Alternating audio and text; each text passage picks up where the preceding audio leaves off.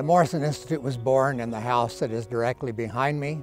It is and was the residence of Marvin and June Morrison, who offered the initial endowment to found the Institute.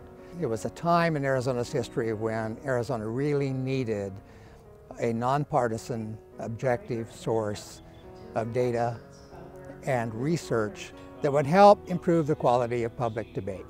So 33 years ago, the Morrison Institute was born as a part of Arizona State University.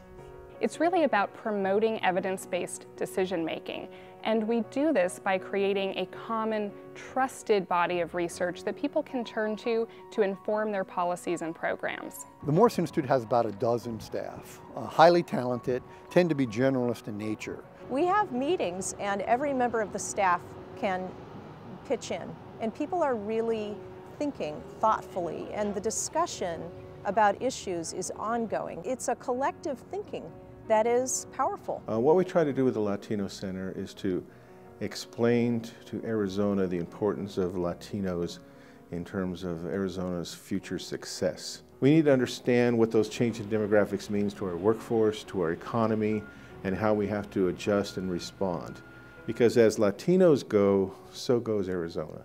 The Kyle Center for Water Policy fits in very well with the other work of Morrison Institute. Water really is at the heart of economic development in Arizona. It's at the heart of the choices about how we grow. We have a great opportunity through Morrison Institute events to bring experts to the public in order to talk about specific water policy issues. The community doesn't really understand a lot of the policies that are being decided by the legislature, and it's our goal to try to better educate those folks. The polling is done so we can get the voice of the public into our research so that we can better explain where the public stands on a variety of issues. Morrison Institute's work benefits Arizonans because it puts the emphasis on policy, not politics. Usually the publication is just a beginning of the conversation that's needed in the community. We can't leave it up to a few people or leave it up to a few experts to decide.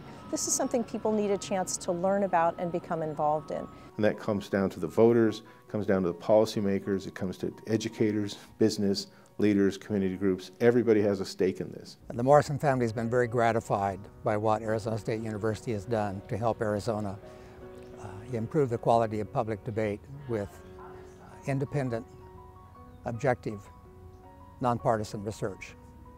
This is what the Morrison Institute does.